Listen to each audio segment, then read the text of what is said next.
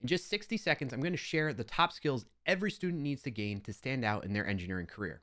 The first skill is adaptability. Tech is always evolving. Employers want engineers who can quickly learn new tools and methodologies. So, staying adaptable keeps you competitive.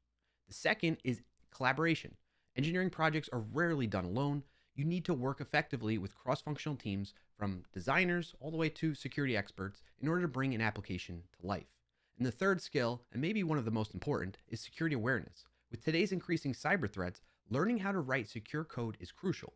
If you're looking for an intro into security, Snyk is hosting a free Capture the Flag 101 workshop for students on November 13th.